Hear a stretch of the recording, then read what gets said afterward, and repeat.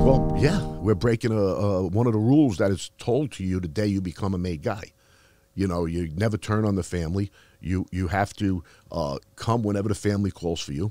They come first. No drugs. Obviously, omerta, no talking to the law. And no messing around with other people's wives or girlfriends. You know? So I learned that rule that day, but as the years went on, I also learned every one of those rules is broken. It's a facade. Wow. Everyone. There were so many guys dealing drugs, so many guys dealing with the feds. My boss himself was a 30-year informant.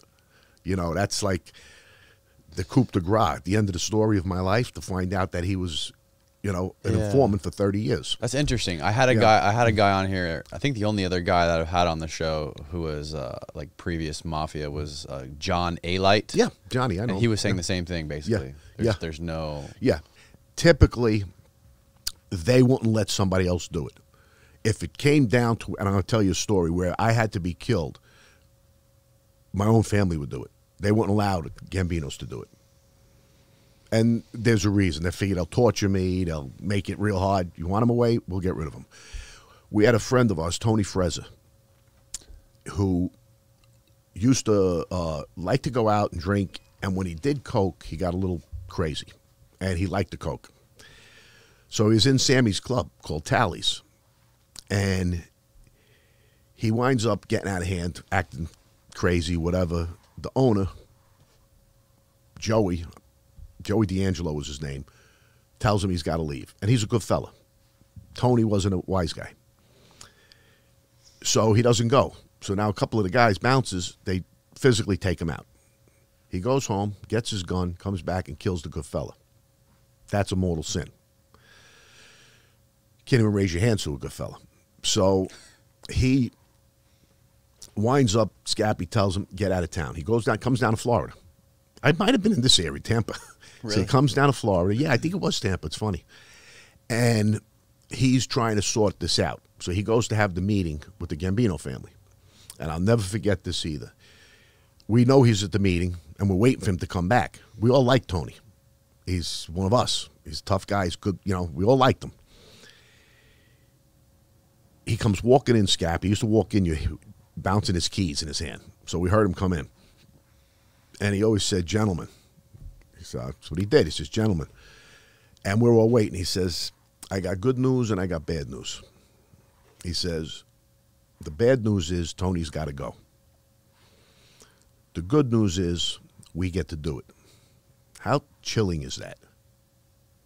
That was the good news. But I understood. They would have probably tortured him for what he did to Joey D'Angelo. So, yeah, it's, you know, and I was on the outskirts of that, one of my early hits. Were you there for that? Yeah, I wasn't at the actual shooting, but I was there. I actually picked Tony up with Mario at the airport and drove him to where Greg Jr. was waiting for him. Did he know that he was about to be executed? No. He thought, as a matter of fact, we made a stop, and Mario ran in and bought coke. Really? So he thought everybody was going to go party. And at that time, I didn't do a lot of, drugs or anything. I drank a little bit, but anyway, and the hole was already dug in the woods behind Gregory's house. And that somebody flipped years later and told where the body was. Why wouldn't they just be like if they really loved this guy like a brother? Why wouldn't you just be like, yo, go to the Bahamas, don't come back? That's what I said I would have done. Again, it's a difference, but a guy like Scappy who lives by the rules of Cosa Nostra, he probably couldn't live with himself. He says if it was the other way around, if they hurt one of our good fellas, we'd want the same satisfaction. Right. So there are guys at a certain level who live this life that know the rules, and they just taking it to the grave with them, Plus, I guess you'd have to always have that concern in the back of your mind. If this guy does come back, then we're really fucked. Then there's a war.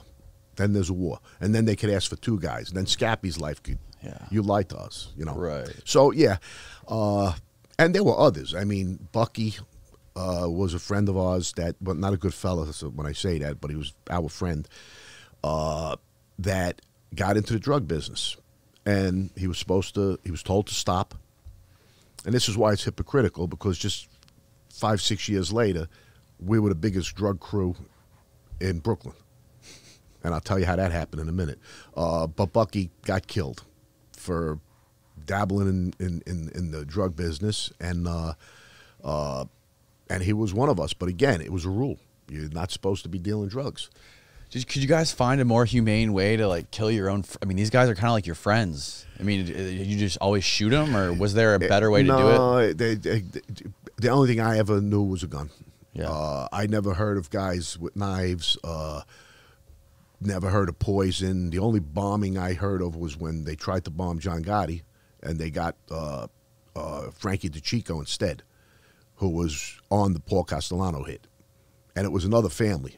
The Chin's family and some of the other families never sanctioned that hit that John Gotti did on Castellano. You can't kill a boss. It's a rule. You just can't do it. Because if that starts happening, John's own consigliere told him, what you did, there's a bullet waiting for you now.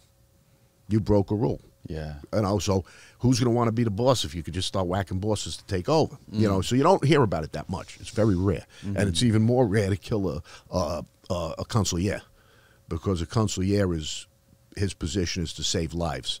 Right. And like that night with me, if it was our family, this was 2 different families. So, but if it was the consigliere, he's like the lawyer, the negotiator. Yeah, but he's the mediator. He's not. He's liked and respected by all the captains and all the good fellas. Okay. Okay. So if he calls you to a meeting at 2 in the morning, you go, and you have all the confidence in the world. You're not getting killed. And again, that's a sacred rule of the life. So if you really believe in the life, and he calls you, you go. You know, that slipped over the years too, because guys in that position shouldn't have been in the position. They were cold-blooded killers. You know, it's typically a position where guy did his work, made his bones over the years. He's well-liked. He's smart. He can, almost like you said, the movies make it like a lawyer, like Tom Hagen in The Godfather. But as a matter of fact, Greg told me that's the best position in the family. Because you're untouchable, and it's a lifetime assignment. They can never break you. If you're a captain, they could demote you. If you're the underboss, he could demote you.